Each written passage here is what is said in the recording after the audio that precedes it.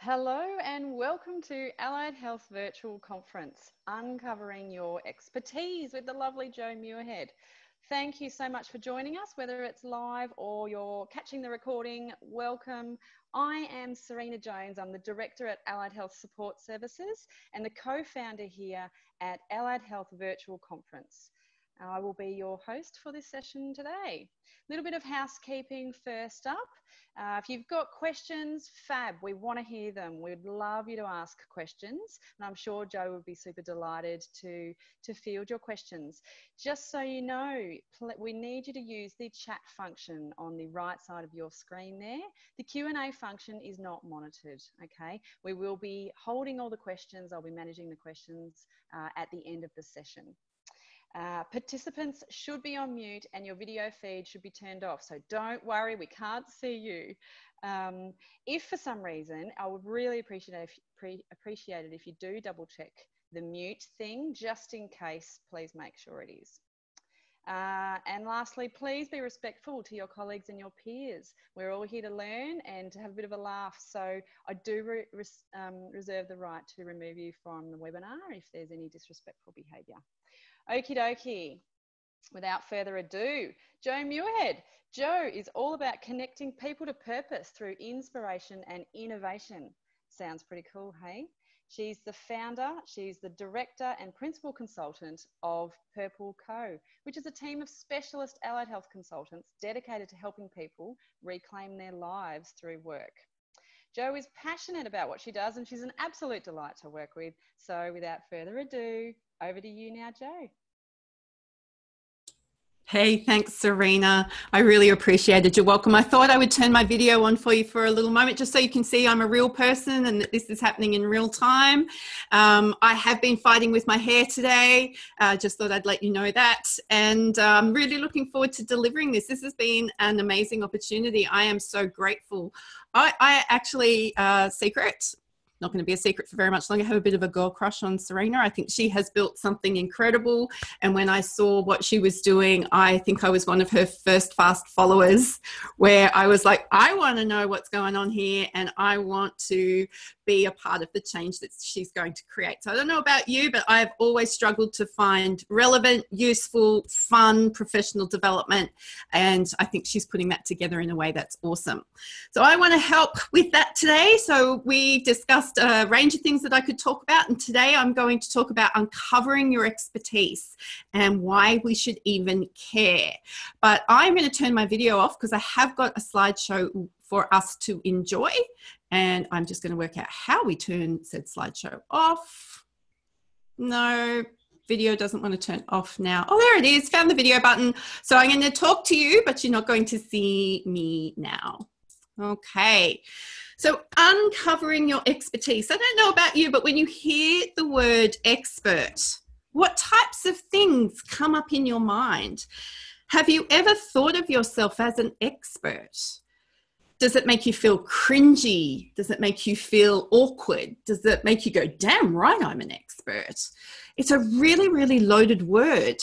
And I want to unpack that today and help you understand why in 2018 it's important for us as health professionals to understand that we have a level of expertise and that we're not being arrogant and we're not being rude and we're not being disrespectful, that actually the marketplace, employers, prospective clients, customers, they're all wanting our expertise. So that's what we're going to uncover today. And I'm going to help you uncover your expertise. I've got a 2-step process that's going to help you do that. So by the end of this session today, I hope you will have some clarity around your expertise. It probably will bring up some uncomfortable feelings for you. Don't be afraid of those. That's to be expected, because in anything professional and personal development, it means we're actually stretching and growing and putting ourselves in a position for growth and change. We expect growth and change of our clients consistently. We need to be expecting it of ourselves as well. So we're going to share with a couple of stories about being the expert. So in 2012, I sustained a really nasty injury to my right hip and my back. You see, I turned 40 in the year 2012, and I thought it would be a smart thing to do to learn how to run the trails in the Blue Mountains. So I live in the Blue Mountains west of Sydney, and I've never, ever been an endurance athlete. So I turned 40 and thought, I think I should become one, because 40 tends to do that to you. So I knew that learning to run was going to hurt, because anytime you speak to anybody about learning to run, they tell you how much it hurts. I engaged a trainer, and we started off around an oval, and that hurt a lot. And in about 8 months, I was running for 2.5 hours through the far trails in the Blue Mountains, and I loved it. It was stunning. But what happened was I was experiencing so much pain that I was swallowing Celebrex before and after a run. And anyone who knows what that medication is, that's not smart. And I decided after some prompting that I needed to go and speak to somebody about it. And what we actually discovered was that I was staring down the barrel of a hip replacement at 40, and that did not excite me. So I live in the greater west of Sydney, where we have a large teaching hospital. So my GP did her thing and just wanted to refer me out to an orthopaedic surgeon.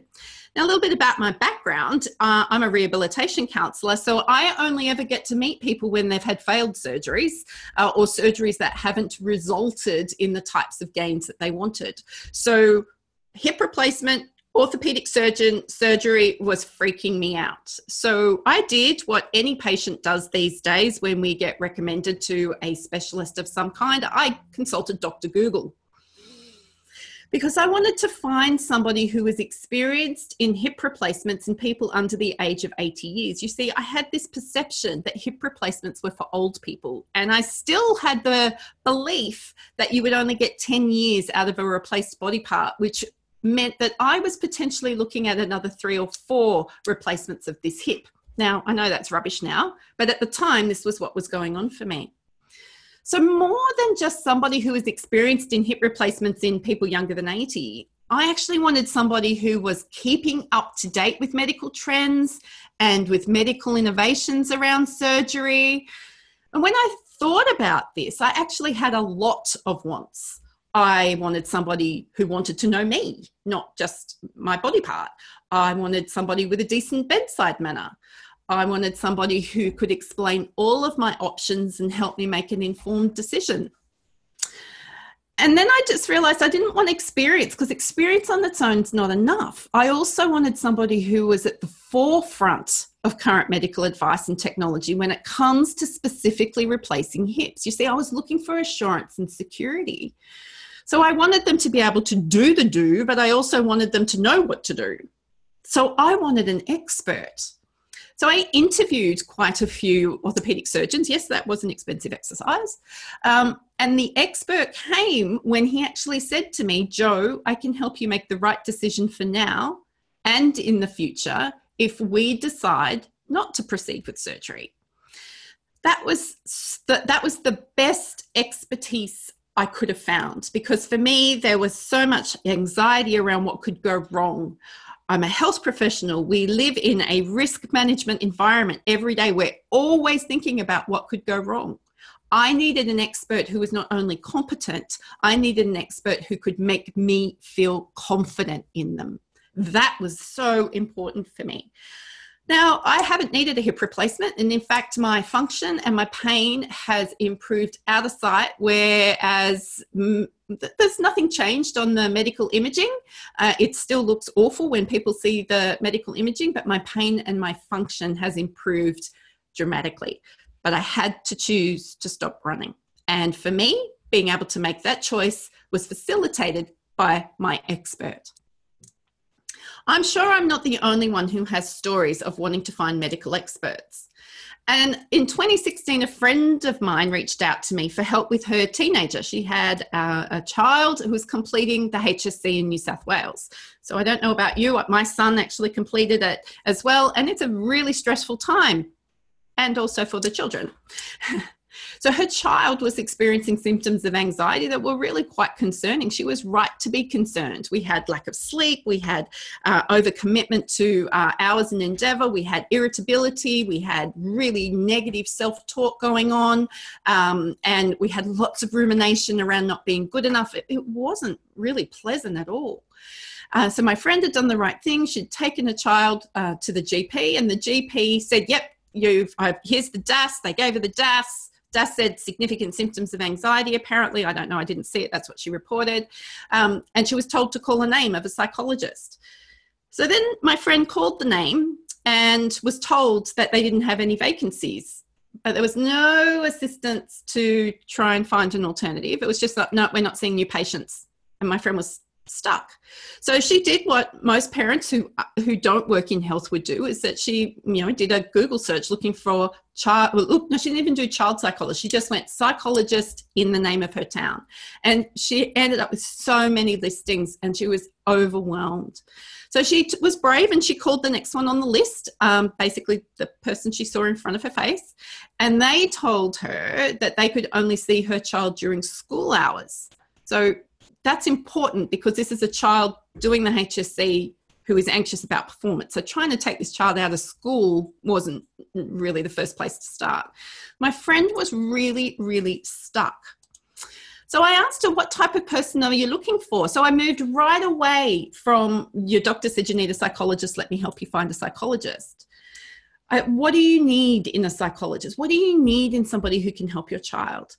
And my friend responded with this: an expert in young people, someone who gets my child, who can help my child and help me help my child. I don't just want a psychologist. I need an expert in this stuff. I put that in quotation marks because I actually wrote down what she said. It was so empowering and powerful at the time, where she had used the word expert twice. I want an expert in young people. I need an expert in this stuff. She didn't want to just go to any psychologist, and she'd had two fairly unsatisfactory communications with psychologists or representatives of psychology teams. So she was starting to feel a bit, frazzled and despondent and like, how the hell am I supposed to find somebody? Yeah.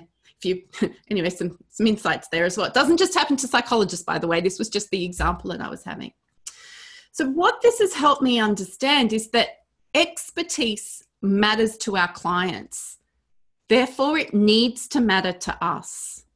And it's actually one marketing tactic that we have at our disposal, that we can use ethically and professionally. So I know so many health professionals struggle with marketing and sales. We see a lot of non-health professional business coaches encouraging people to do stuff that we know is unethical and unprofessional. And if we ever got caught, we would become unlicensed very quickly. And no one ever wants to come across as a sleazy salesperson. That's not what we became health professionals for. So expertise is powerful. Our clients are looking for it. And it's a marketing tactic that we can actually employ ethically and professionally. So why does expertise matter to our clients? Well, to be frank with you, in 2018, nobody wants a generalist. Nobody wants to see a generalist anything. Our clients and our prospective clients want the opportunity to know us, like us, but more importantly, they're wanting to trust us. Being able to explain and articulate our expertise helps us to build trust. Trust allows our clients and our prospective clients to feel assured that we know what we're doing. We actually ask people to trust us when they are at their most vulnerable. Why should they do that? And they actually don't know what we know. For us, our expertise can often feel like common sense. Like, doesn't everybody know this? But really, it isn't. We've just been doing it for so long and we find it so useful and we've set up all those neural pathways that for us, it's just common sense. So then why does expertise matter to us? Well, apart from being a really attractive, professional, ethical marketing tactic, expertise needs to matter to us in terms of how we look after ourselves, because clients that we don't enjoy working with are a leading cause of burnout. And clients we are not skilled at helping or where we feel helpless are also a leading cause of burnout.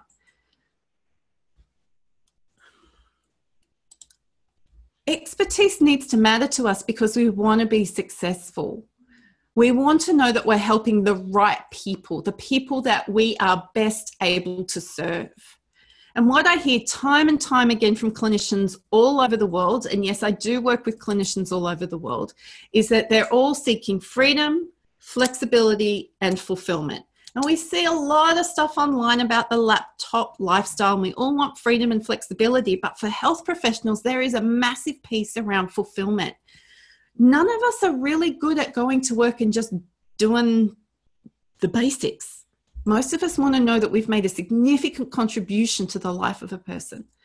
So expertise helps us on our journey to discover what it's going to take for us to experience success, which has to do with creating a work and life that allows us to experience freedom, flexibility, and fulfillment. So why would you listen to me? Who am I and where have I come from? So I'm a rehabilitation counsellor, so that's some bizarre degree. I actually qualified back in 1994. Yes, I've been doing this for a long time. I've been 20 years in practice, meaning I have been seeing clients for 20 years. I'm based in the Blue Mountains west of Sydney, and I have my own private practice, which is called Purple Co. Purple Co is a truncation of Purpose for People, and we're about helping people make work work. We connect people to their sense of purpose, and then we make work work for them. Now, I'm also a mentor and a coach to allied health professionals like you, and I've been doing that for about 5 years now. So I'm not new to some of the issues that come up because I've built my own practice, I've built practices for other people, and I'm still doing this.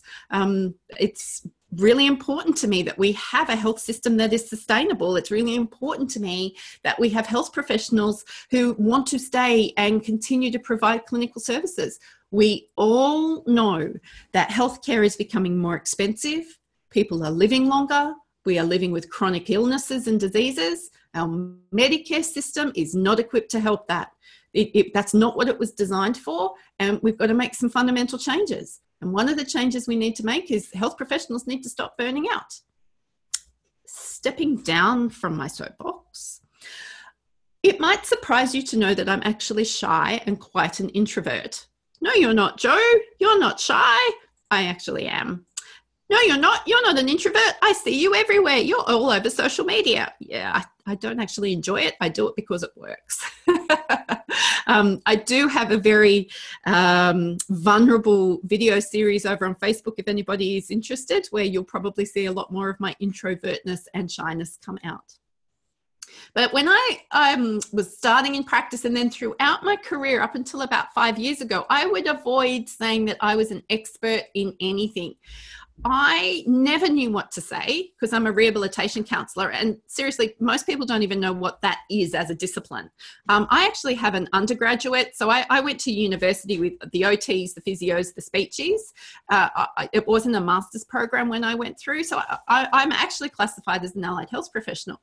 But most people get stuck on the word rehabilitation and assume that all I know about is drug and alcohol. I know nothing about drug and alcohol apart from the fact that I'm not a good fit for that work.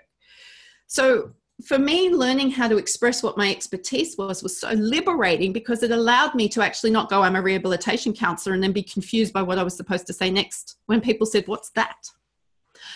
But I always tripped over my words, which made me feel stupid. And the cry of my heart was, just give me the clients and let me do good work. As I'm not the only one. And then I realized that no one knew about my good work unless they were told, that clients and prospective clients don't automatically make this leap from, oh, Jo, you did that with person X to, therefore you can help me. They don't see it. It's like, oh, that's nice. Good for that client. They don't transfer how that could relate to them. On intake calls, I always had people asking me, what's your expertise? Referral partners were constantly asking, what's your area of expertise? And then I realized that expertise mattered and I need to matter about expertise. So if I was going to be successful, I really needed to get my head around being an expert because people were expecting it from me. But then we have a couple of problems. One of them is how on earth do we define expert? So I'm going to ask you again, and I'll give you a little bit of white noise to think about it. What words and phrases do you use when you think of defining an expert? What comes up for you?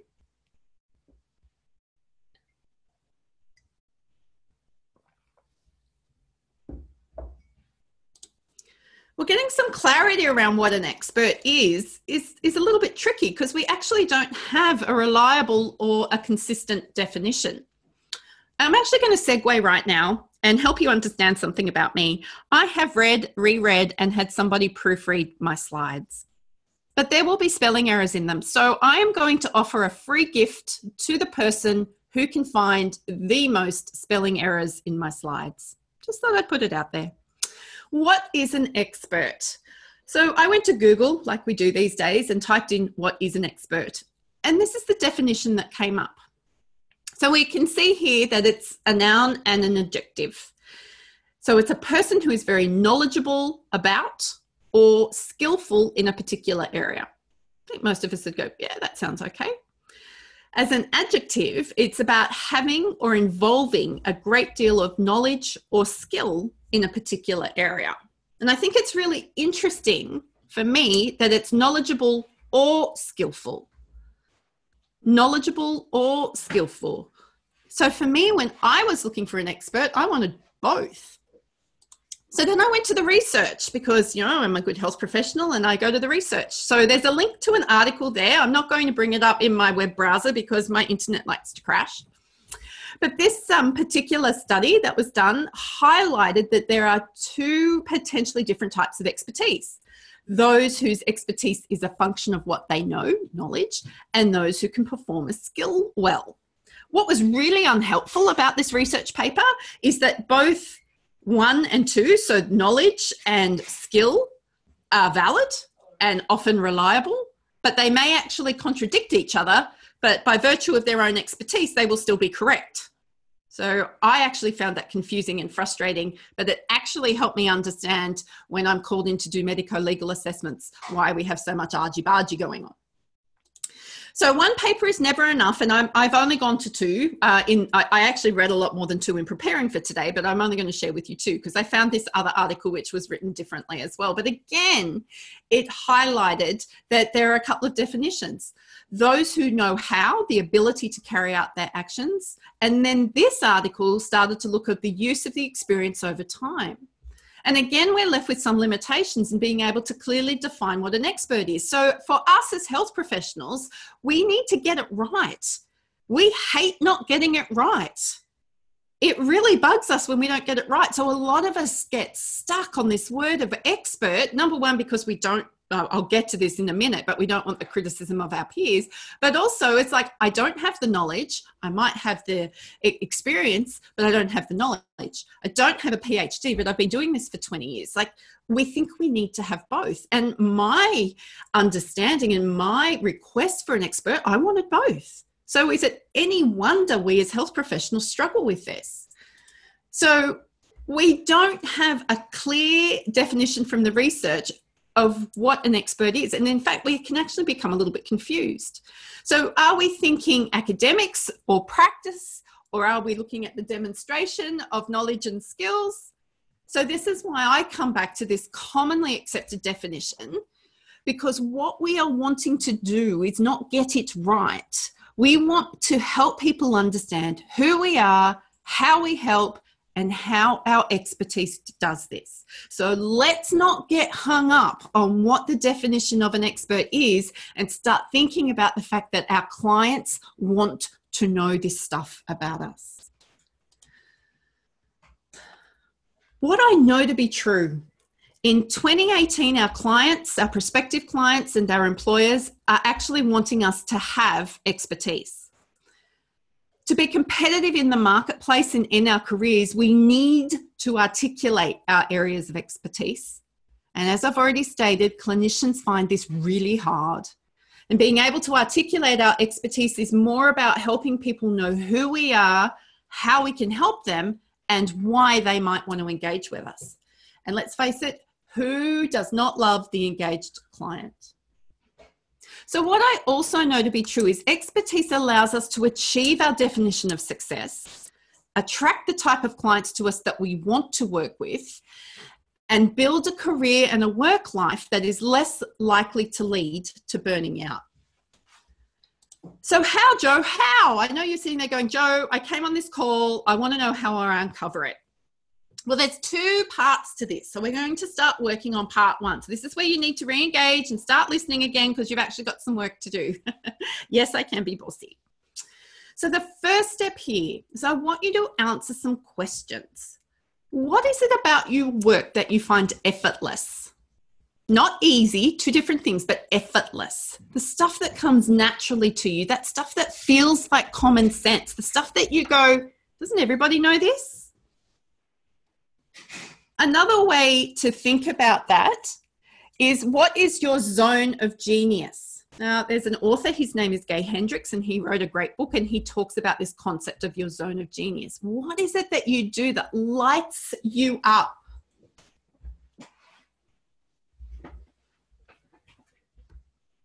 No, jot it down. There's no right or wrong answers. And like Serena said, we can't see you. So nobody is sitting here critiquing you. You're not arrogant. You're not being disrespectful. This is about uncovering your expertise. And a part of your expertise is the stuff you love to do, because it's the stuff you do over and over and over again because you love it. And you've gotten good at it and you find it easy and you've got muscle memory for it and you've got neurology for it and you've got brain plasticity for it. You don't have to feel guilty about loving a part of your job. Our work is hard enough. We're allowed to do the stuff we like. So what lights you up? What gets you excited? And why do we want to focus on this? We want to become confident in saying, I'm an expert in, because we want to captivate it. I've already shown you how our customers and prospective customers, employers, they want to know that we're an expert. We can't say, I'm an expert in making people feel good about themselves and say it in a really timid and questioning manner. We want to be captivating. We want people to go, I am an expert in helping people take back control of their life. I am an expert in helping women reclaim their career. I am an expert in helping young people make better decisions about their life. Nobody wants a generalist. Even GPs are specializing. The general practitioners, GPs are specializing. Have you noticed? Nobody wants a generalist anymore. So what's getting in our way? Because I know stuff is coming up from you. I have run this workshop. I have run this as a half-day workshop. I have run this as a whole-day seminar. I know this becomes uncomfortable. So what gets in our way? As clinicians, we are terrified of getting it wrong. I talked about this a little bit earlier. We work in a risk management environment all the time. And if we get it wrong, there are big consequences. There are massive consequences for our clients if we get it wrong, whatever it is. If we make a wrong prescription, if we haven't done a thorough enough assessment, if somebody omits a piece of evidence or information and we can't get a measurement right. If we get it wrong, we judge ourselves so harshly, and we often get filled with shame and incredible guilt, and we are terrified of getting it wrong, and with good reason. If we get it wrong and harm people, we can get sued. If we get sued, we can lose our livelihood. If we lose our livelihood, that's pretty catastrophic. So getting it wrong is a big deal. As clinicians, we are also terrified of the criticism of our peers. Don't know if you've noticed, but we're actually not very nice to each other. And nurses, I'm going to single you out. If there are any nurses on this call, you seem to be incredibly awful to each other, and I don't know what that's about.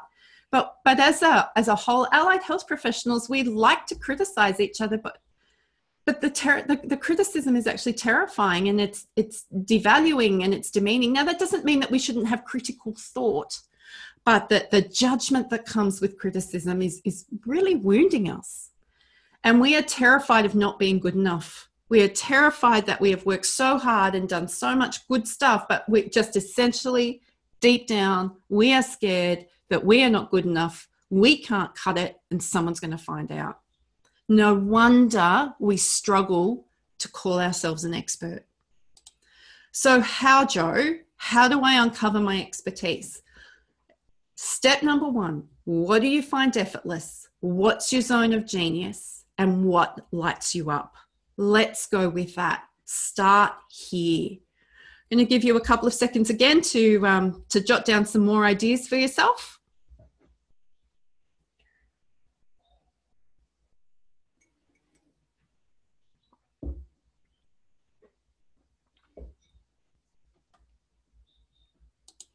But I also know that our heads and all the head trash talk that goes on for us can get in our way. And for a lot of us, it's much easier to talk about our clients and the successes our clients have achieved. After all, we were all taught in any discipline that we have studied that we facilitate a process of recovery or healing for a client, but it's the client's journey. And that kind of removes us from the success of that a little bit because we want it to be all about the client.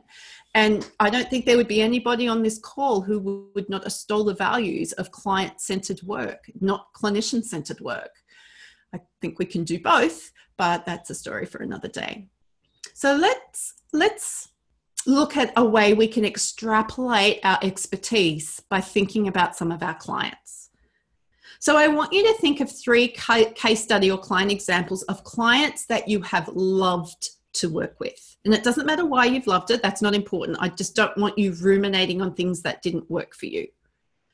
So jot down their names because nobody can see it. This information doesn't go anywhere. You're not breaching any privacy. 3 case study client examples. Then I want you to think about what change did you help each of these clients to make? So under client name 1, what was the change you helped them make?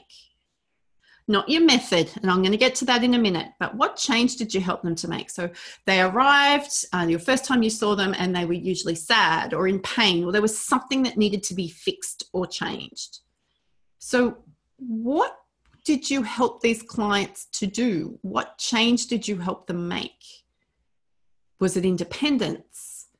Was it fulfillment? Was it empowerment? Was it transformation? Was it, I could drive again? What change did you help these 3 clients make? And this one's probably going to take a little bit longer than we've got time for on this webinar today, but this is such a powerful and valuable exercise. How did you actually take your client from A to B? Now, again, this is not your method. I'm not interested in saying I applied the theory of attachment therapy or I used technique XYZ, CPT, ACT, NLP. That nobody really cares about that. We as clinicians care about that, but nobody else really does. How did you take your client from A to B? Did you educate? Did you inform? Did you demonstrate? Did you bamboozle them? Did you high-five them? Did you inspire? How did you take them? So usually it starts with, I helped my client grow in awareness around issue.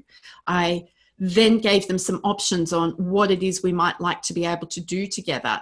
Then they were making some goals around what it is they wanted to achieve. Then we broke those goals down and looked at the action plans that we could put in place and some of the techniques or tactics that I could teach or resource them with. Then we implemented. As health professionals, we implement. We are always implementing. We implemented and then we refined and then we implemented some more and then we refined and then I had to do some counseling because all of us are counseling all the time as well because our clients are going to come up against their barriers. So how did you take your client from A to B? It's a really powerful exercise to do this as a flow chart, to actually map it out. How did you take your client from, I feel awful when I walked into the room, but then when I left, I feel amazing?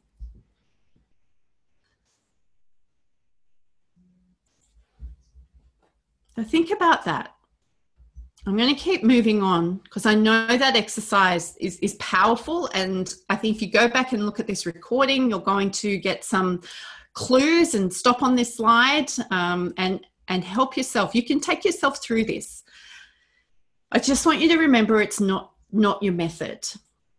Then what we do is, once we've got the case studies and we've answered those questions underneath those case studies, what are the commonalities across all three? There will be themes. There's out of 3 clients, it's usually one theme, but you might have a couple of themes.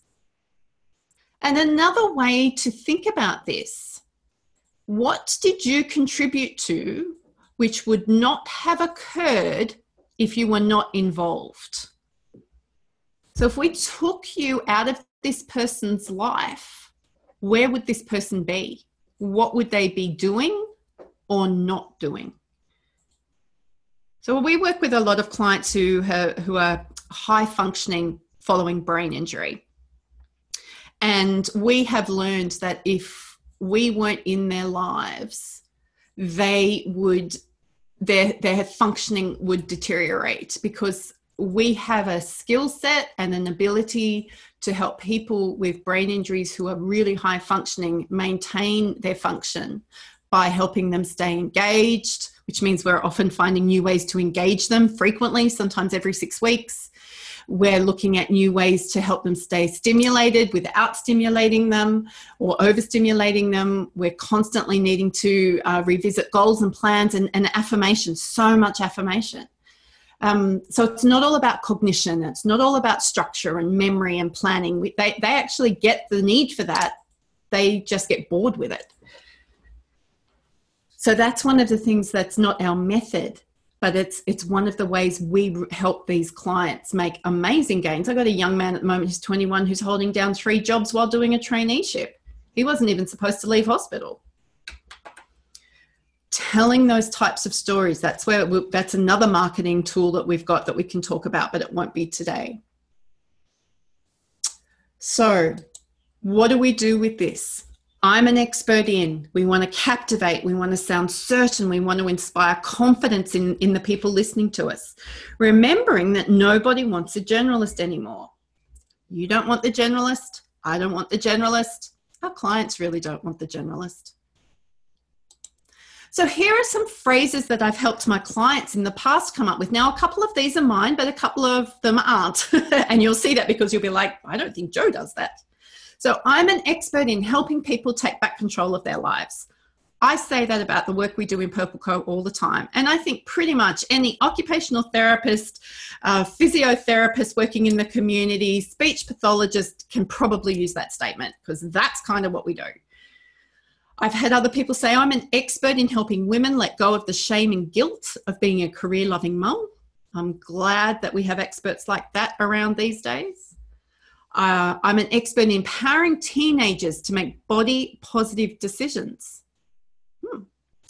I'm an expert in helping people return to work following injury, illness, and trauma. That's another one of mine.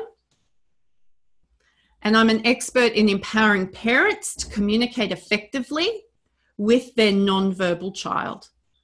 So as you can see, this is not your method. This is not saying I'm an expert in CBT.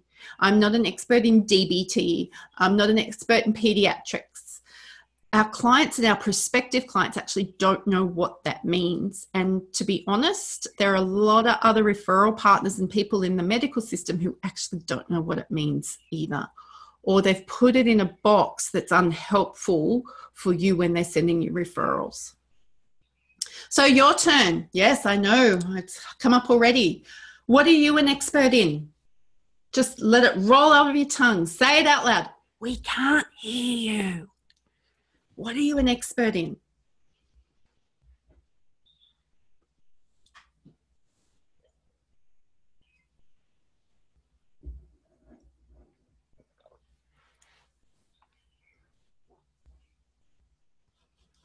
Is anyone smiling and laughing? I'd love to know if anyone made themselves laugh about this. So how did we uncover your expertise? Well, we did it by thinking about what lights you up. What do you find effortless? That's some really, really good clues there. I am very competent in a lot of things. I'm incredibly competent at medico-legal assessments, but I don't want to do as many. I used to do 7 a month. I just don't want to do that volume anymore. And I think I have an incredible level of expertise around them, but it doesn't light me up anymore. I actually don't find them effortless. I can tell you that. There is nothing effortless for me around a medico-legal report. For me, effortless is a gentleman in his 50s who was the CEO of a large multinational company who's had a heart attack and ended up with a major depressive illness who wants to go back to work. For me, that sort of work is effortless. If we got a referral for a 45-year-old non-English speaking forklift operator with a sore back who's managing his 10 out of 10 pain with a Panadol, I don't know what to do with that. That does not light me up, and that does not help me. That's not effortless. So what lights you up is it when that child comes into the room and says hello when they haven't been able to speak? Is it that parent who calls you in tears saying, thank you, thank you, thank you for helping me? Is it the teenager who goes, I haven't cut myself in over a week, I'm so grateful for you? What is it that lights you up? And then the second part to this is what is the common themes we find when we help our clients? Because that is going to give us massive clues to what our expertise is. So it's self-reflection is hard. This is confronting, I get it, but it's also liberating, empowering, and totally transformational. So what are we going to do with this information now that we've got it? Because you've learned something new about yourself today. Even if you're still not comfortable with the word expert, you have learned something new about yourself today. So now that you're becoming more comfortable in your expertise, and I said more comfortable, not comfortable, because I know a lot of you listening to this aren't comfortable yet. How are you going to use this new knowledge effectively?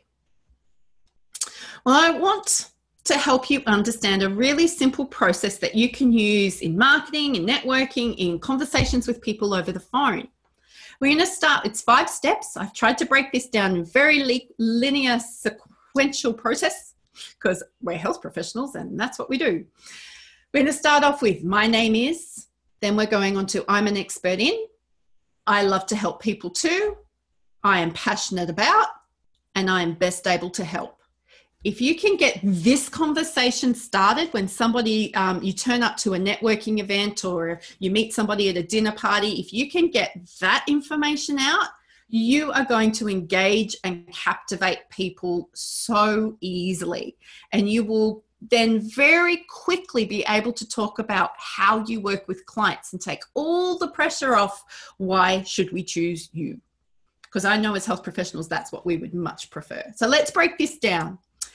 My name is, seriously, we really do need to start there. If they don't know your name, please tell them your name. You're a person first. So my name is Jo.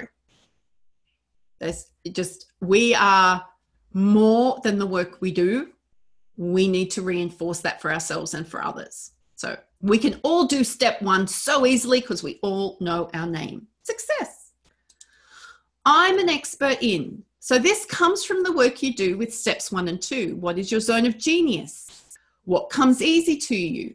What feels like common sense? So my name is Jo. I'm an expert in helping people to return to work following injury, illness, and trauma. So then we come to step 3. I love to help people too. Now, when you're uncovering your expertise, this comes from the exercise, step 2 in your exercise, because nobody really cares about your method. And when we talk about how we love to help people, we want to solve a problem or fix the pain. So my name is Jo. I'm an expert in helping people to return to work following injury, illness, and trauma. I love to help people to regain their life by re-establishing their capacity to earn an income. I am passionate about, forgot. So this step comes from 1. This is when we did what lights you up. This is what you're passionate about. This is the stuff that you could talk about forever and a day. It allows you to lift the energy in the conversation. It helps people to know that you care. And it also makes you interesting. So you can tell I'm really passionate about the work I do just because of the way I talk about this. But I am passionate about getting people off benefits. I do not want anyone to have to tell me that because of a sickness, an injury, an illness, a disability, that I have to live on a fixed income for the rest of my life. I just think that's ridiculous. We have so much accessibility and technology and opportunity and re-engineering, and we have so many clever people in our world these days. All people who want to work will find a way. I want to be a part of that. I really want to be a part, and I'm so passionate about that, because the more people that we can help get back to work, what an enriched community and society we will have. And work is so much more than just earning an income. Research actually tells us that if people don't work, they actually suffer worse health. And we actually have increased mortality rates for people who aren't at work. But that's not what this webinar is all about. But I do think Serena wants me to talk about that one day. So the last part of this puzzle, I am best able to help. So who are you best able to help? Now, why is this really important? Because it's like, Jo, I'm just restating everything. Well, you're not restating everything. You're actually making it really easy for people to refer to you. We've got to make it easy for people to refer to us. I am best able to help. So you make it really clear about what you don't do by stating what you do do. And you're also giving people the words to use when discussing you. So we do not work with kids here at Purple Co. It's not a good fit for us. And I say that we are best able to help adults who want to know how to go back to work. We can do that in a couple of ways. We re-engineer a person's job, or we help them find a job that's a good fit for them. I am best able to help people who want to go back to work. It's that simple. We don't need lots of jargon. We don't need lots of therapy speak. We just need to make this clear and concise.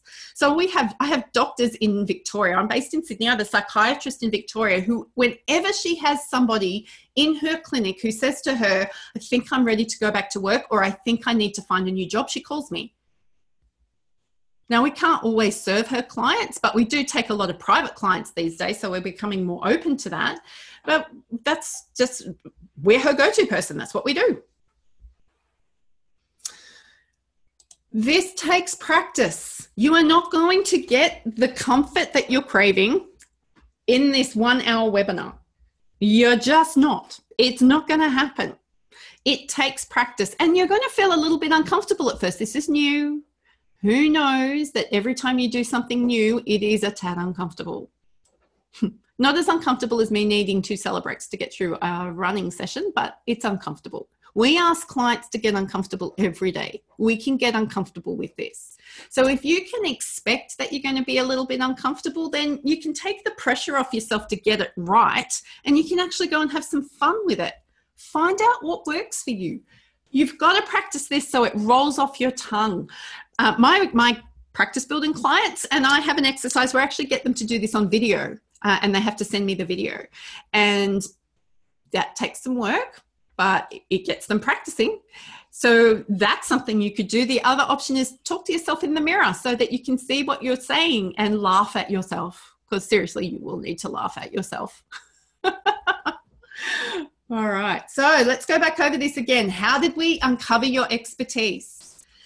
So we did it by finding out what lights you up and what is effortless. And we talked about how your clients experience you. And as a bonus, I've given you some extra information on what to do once it's uncovered, because it would have been great to just uncover it, but then great, Jo, what do we do with that? So I've given you a really, really cool method for structuring a sentence or a conversation when you go to marketing events or networking events, or when somebody says, what do you do? How do you help? What's your expertise? So we've got some language for it now, and who knows that language is so empowering. So we've got 10 minutes to go, and I just wanted to share with you some stuff. So often when I present on these forums, people go, Jo, how can I get more of you? How can I talk to you? You've opened up a can of worms. What are we going to do next? How are we going to do some more stuff? So you no doubt will agree that this 1 hour today isn't going to be enough to get you where you want to go.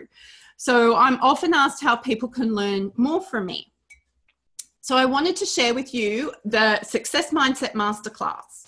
So this is a 2-day event where I will help you gain greater impact by getting out of your own way. Seriously. So today is a tiny, tiny part of that 2-day event.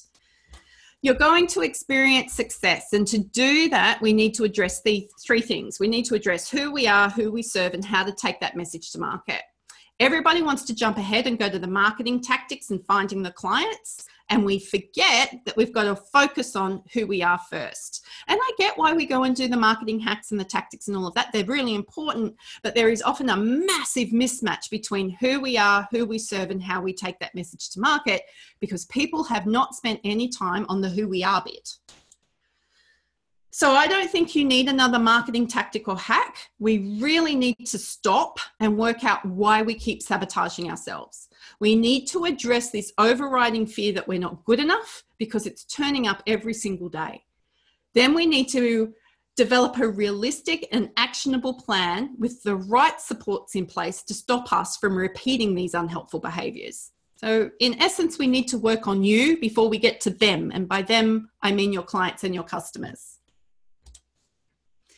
So this Success Mindset Masterclass, I've run this in the US before, but this year I've been asked by the Australian College of Applied Psychology to run it here in Sydney. So it's actually the first time it's being offered in Australia. It's 2 full days on May 25 and 26, plus there's 8 weeks of online coaching support. So yeah, it's a 2-day event, but it's actually 8 weeks, if that makes any sense.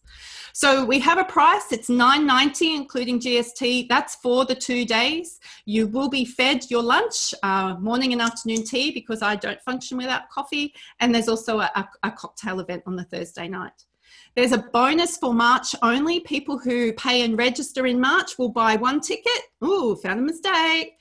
Buy 1 ticket and you will get 1 free, because I know how confronting it can be to come to these events on your own and you just want somebody in the room to help you feel safe. So what are you going to get? 2 full days of training and implementation in the room. You're going to learn about your personality style and how this affects your behavior. You're going to develop your own criteria for success. You're going to identify your self-sabotage behaviors, because we've all got them. Then we're going to develop the plan to address your self-sabotage, and you'll have an opportunity for the hot seat experience, which is where I actually coach people live in the room. Some of you will hate that. Some of you will love that. So what are you going to create from this 2-day event? You will create certainty around your personal criteria for success and how to achieve it. You will create the ability to interrupt your self-sabotage, and you will create a plan to address your risks and your triggers. So you will create confidence, assurance, and amazing connections with other like-minded people. Every event I ever run, people end up doing business with each other. I am a strong connector, and I'm very good at helping people work out how they can work together. That's a part of my zone of genius. Didn't know that I was good at it.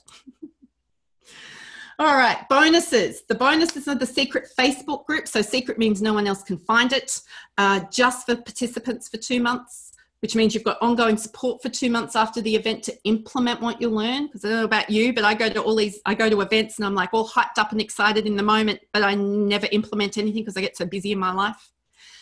There's a cocktail welcome evening, or a welcome evening that's cocktail style. I don't think I worded that well. And I'm going to gift everybody a copy of my workbook, From Clinician to Entrepreneur, Why Goal Setting Doesn't Always Work. And for the month of March, your bonus is if you register and pay, you'll get a free ticket. So that's incredible value. ACAP have been an incredible sponsorship partner for me. So that's why I'm able to run this at such a low cost. So there is a web page, and I'm a bit nervous about sharing it with you because it isn't perfect yet, but there it is. And if you've got questions, you can email me. And there are also lots of ways that you can contact me. So I can see Serena has popped up. I'm going to throw over to her now, which means I'm probably almost over time. Oh, hurrah. Thank you, Serena. No problem. Thanks so much. That was so incredibly valuable for me personally, and I'm sure it is for everybody listening. We all have so many of the same issues, don't we? Very empowering. I'm sure you've opened lots of cans of worms all over the country. I have, there's one quick question, which we're running out of time but I know you have to run off. Just quickly, in 2 words or less, the zone of genius. Yep. Can we get a little bit of clarity around that, and obviously credit to the author? Yep. So the author is Gay Hendricks. Thank you. The book is The Big Leap. Uh-huh. And it's basically that zone of genius is that stuff that you find effortless. Yeah, okay, and it's all tied in, hey? Mm-hmm. Who knew that there's so many things we actually find effortless? I'm glad. Does that mean you wrote some down? Yeah. Yes.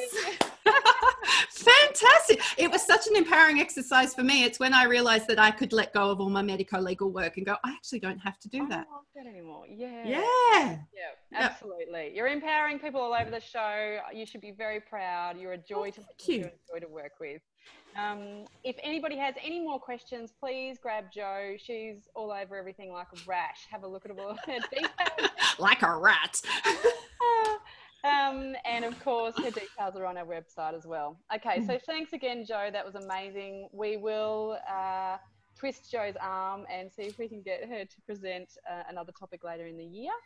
Have a look at our website, alliedhealthvirtualconference.com.au. We have millions of things happening, coming and going, clinical, business-based webinars for you to access whenever you wish. We also are the home of Australian Allied Health Awards. Brand new this year. It's very exciting. Take a look at that website. Nominate yourself. Nominate a colleague. Get involved. It's alliedhealthawards.com.au. Okay, we better head off. Thanks so much for joining us.